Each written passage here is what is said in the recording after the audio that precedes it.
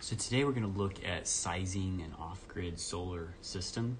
So this is assuming you've got solar panels, charge controller, battery, and an inverter, as well as some DC appliances. So what we've got here is this calculator from Alti. Got some stuff pre-filled in. So we've got like a 5,000 BTU air conditioner, a couple laptops, an exhaust fan that's running on DC, not AC, and some LEDs in the cabin that run on DC. Let's say we wanted to add another load and we're not sure how many watts it takes.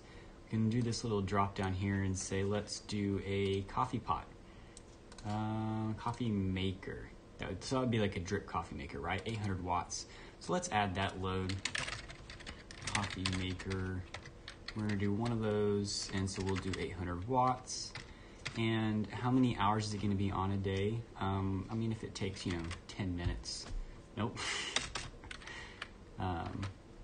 Let's say 0.2 hours for the day. So only a total of 160 watt hours a day. You'll see that a lot of devices that you're only using for a little bit really don't take that much energy over the course of the day. But let's do another one like an Instapot.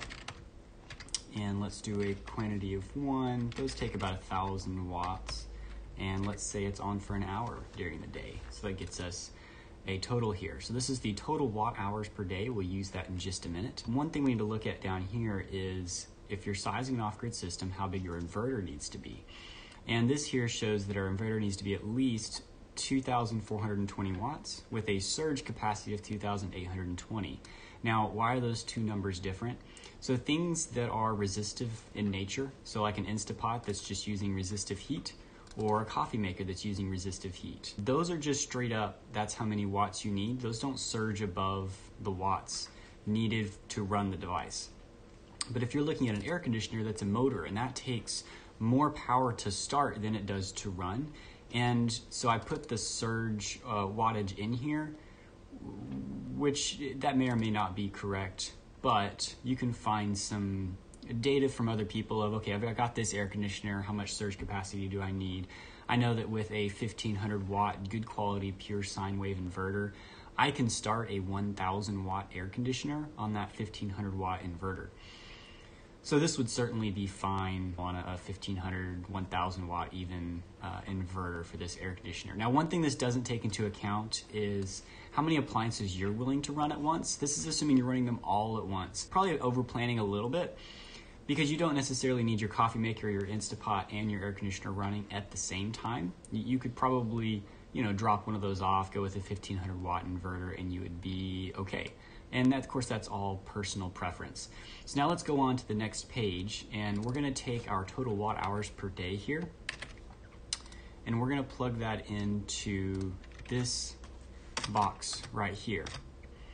And then that's step 1, how much energy we're gonna use during the day. So step 2 is how many days should your system run without sun? If you do a 1 here, then it assumes that anything from the previous evening after the sun went down, anything that you used, you will then recharge the next day on solar or on generator. And that's the least expensive option, is to assume that 95% of the time you'll be able to recharge on solar, and that 5% of the time you can fire up the generator and recharge your batteries that way. If you want to go completely solar and you don't ever want to have generator, you have at least 2 options.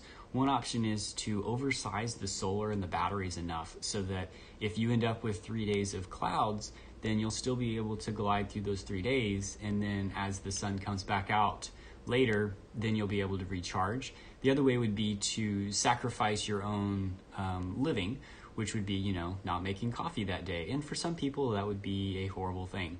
So you'll just have to decide how many days worth of battery capacity and solar charging you need to account for. So step 3 is the temperature of the battery bank. I'm just going to assume 70 degrees Fahrenheit, that these batteries are going to be temperature controlled, and that'll be okay. All right, so this is showing a 19.8 kilowatt hour battery pack. I'm gonna go ahead and change this to 48 volt. I feel like a system this size should go ahead and go 48 volt because it's probably gonna grow in the future anyway. And you'll notice that this is a much larger number than the number that we brought over from the worksheet. And that's because of 2 things. One is that this doesn't account for inverter efficiency. Most inverters, under the $1,000 range are gonna be 85 to 90% efficient. So you're going to have a 10 to 15% loss that you're going to have to account for, where this is how much power your appliance is drawing, but as it's coming out of the battery, it's more power than that because the inverter is losing some to heat and efficiencies. In addition to that, this website is accounting for a 50% discharge on the batteries in order to extend the life of the batteries. And that's recommended for any flooded lead acid battery that I've seen. I've seen some AGMs that say you could maybe go down to like 70% discharge. And if you go lithium iron phosphate, you could go down to maybe an 80%. So you can adjust that number accordingly. If this is at 50%, then 80% might be like 12 kilowatt hours that you would need. And we're going to assume a lithium iron phosphate battery for our calculations today. So we'll probably go with more like a 12 kilowatt hour battery size needed. The next thing is your solar panel and solar charge controller sizing. This is going to be dependent, of course, on where you're at. You'll notice that Fairbanks, Alaska, you get about 0.3 sun hours on average. Let's go down to, say, Waco, Texas. Waco, Texas is 4.1 sun hours, and that's a much more reasonable number. And this shows that we need 2.63 kilowatts worth of solar in order to recharge our battery bank for the next day. Now you'll notice that this number, so if we go up here to how many days should your system run without sun, and I change that to 2, let's see what changes. You'll notice that the battery bank capacity changed by 2x, but the solar panel charge controller actually did not change. That's interesting. I think I would have done more panels if I was doing this calculator, but that's up to you. That's where you really need to understand what's happening in the background here. If you've got a larger battery bank, in order to glide past a couple of days of no sun, I think I'd want a slightly larger solar array so that if you did go 2 days without sun, you'd be able to charge it up over the next 2 days. If you didn't have any more panels, then it wouldn't necessarily catch up. Anyway, so we're going to go with 2.63 kilowatts because we're assuming that we'll recharge the following day. Now we need to put in how many watts our panels are. We're going to go with a 395 watt panel. Right now, if you're buying a 39 by 79 inch size panel, that's those a 72 full size cells, that's about the right wattage. You can get some up to about 430 watts, I think. And if you get the brand new bifacial where it has solar cells on both sides and you've got like a ground mount system, I think you can get up to the 480, 500 watt range for that size of panel. But anyway, at 395 watts, you're gonna need 7 of those panels for a total of 2.76 kilowatts. And so that overshoots the 2.63 by a little bit, which is fine. And then it says here that you're gonna need 58 amps on your solar charge controller. So that gets us our numbers to be able to then go plug some things in and see what kind of products we need. So let's bring up our spreadsheet here and let's go through this. So if we have 395 watt solar panels and we've got 7 of them and we've got an inverter. So say we did an Ames 1500 watt inverter. Now this is a product that I have used before. It has worked well. So this one's $286. And this is just an inverter. This doesn't have a charge controller built in. This inverter can start my 12,000 BTU air conditioner. It'll even run my 5,000 at the same time if I start them in the right order. Anyway, so it's a very capable inverter.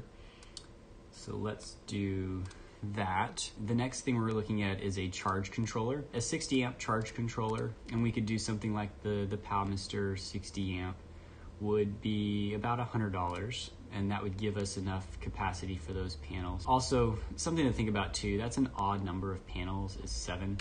Really, we'd probably go with 8 because you're probably gonna be doing 2 in series or 3 in series. 8, you could do 2 in series, 4 parallel, and get you a reasonable number into the charge controller. That is gonna be maxing out the charge controller. So I would consider just going with 2 and splitting the load between 2 charge controllers.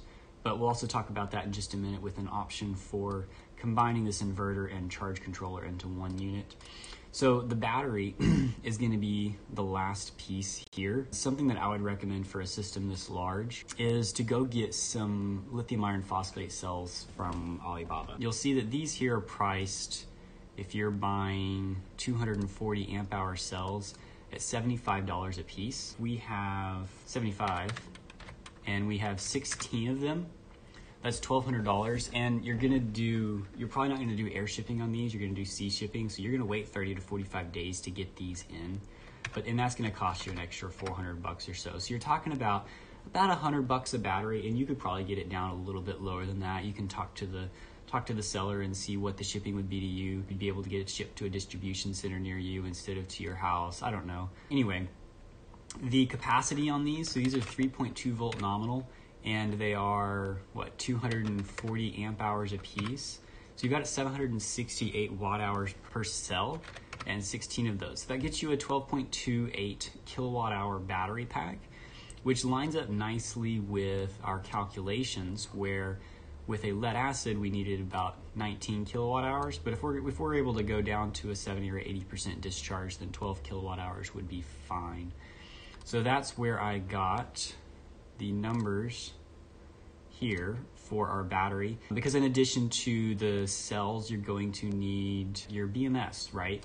So you probably want to get something like I just go with like a 300 amp BMS just to oversize the BMS. It'll be a smart BMS. So then you can go into the settings and set the max discharge to whatever your inverter needs.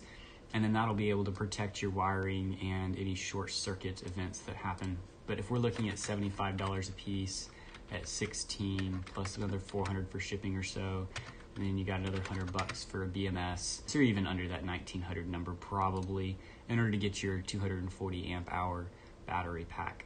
And those are pretty easy to put together. They're just bolts in the top with bus bars, and they come with the bus bars for you to be able to put them together. So we're looking at a price of about $3,700, and you've got some miscellaneous wires and fuses and breakers that you're gonna wanna put into that system to make it safe. Something else that you could consider is instead of this inverter charge controller duo that's gonna cost you, $430, is you could do something that's an all-in-one unit, like this. So this is a Growatt 48 volt, 3000 watt inverter. Now it says split phase up here, don't let that fool you. This provides 110 volts, just like the Ames inverter. This is just 110 volts. The advantage with the Growatt is that if you ever did want to go 240 volts, have that split phase, you can take another one of these Growatts and set it up in parallel and set them up to communicate, and they will do 240 volt split phase, and so it'll have the two 110 volt circuits, and then you could go across them to get 240 volts, which is a beautiful thing. You can do up to 6 of these units together. So that's 18 kilowatts worth of inverting. You could also do, if you just want to stay with 110 volts or 120 volts, you can do them in parallel, not split phase, and just have a 6 kilowatt inverter with 2 of them. So it gives you some flexibility with how much inverting power that you have.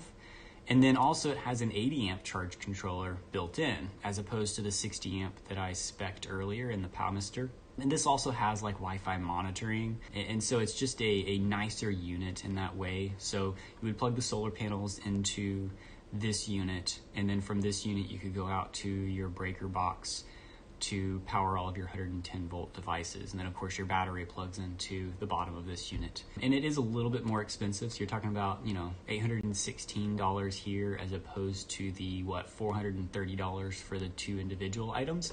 But it gives you some more expandability if you do something like this, which is funny to say when you've got an all-in-one unit versus the different components, because usually if you've got individual components, it's more expandable in that way. And I guess in some ways it is, but with this one you can add on instead of having to replace. Now I say that with a Palmister 60 amp charge controller, you could have 2 or 3 of those set up in parallel and just keep adding panels and send it all to the battery. But with this, you can add the inverting capacity, which is something you definitely don't have the option for with this inverter. So you spend $300 or so on this inverter, and if you ever need more than that 1500 watts, then you need to go upgrade your inverter. So you got to rip this one out and put a different one in, which would get costly really quickly. So I'm liking the flexibility of these Growatt inverters. And I know that there's some others like the MPP Solar, which people like, which seems like a very similar unit. So there we have it, just a quick overview on how to calculate what you need to look for in products, right? Because as soon as you know units and see if that's actually going to power what you need to power. Anyway, let me know if this was helpful for you. Post down in the comments if you've got some other questions that I didn't cover. I'm also interested in doing some of these live maybe. So if you're interested in submitting your load calculations and then us kind of walking through some of the options for parts to build your system, throw that down in the description. Maybe we can do that soon. I'll see you guys next time here on Bean Energy.